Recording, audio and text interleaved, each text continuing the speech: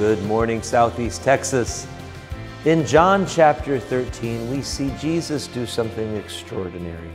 He washes the disciples' feet at the Last Supper. We certainly saw this during Holy Week in preparation for Easter, but we see it again, and he says, no slave is greater than the master.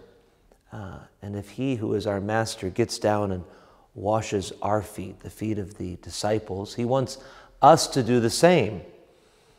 I think of a parent caring for a sick child in the middle of the night, cleaning up puke and vomit. Oh, that's washing feet. I see a spouse forgiving, loving, working through the challenges of life, or caring for their spouse in old age or in sickness.